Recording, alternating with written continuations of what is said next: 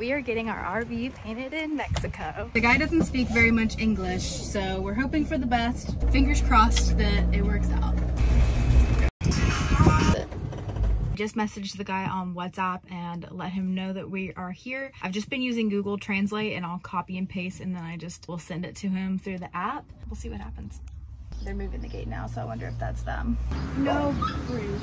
Okay, so we just talked to them, and they said that it was going to be 17,000 pesos. Fortunately, we don't have 17,000 pesos on us. Let's go get some pesos. Got the pesos from the ATM. Pay a little bit of an ATM fee. It's all right. Still a good deal for the paint job.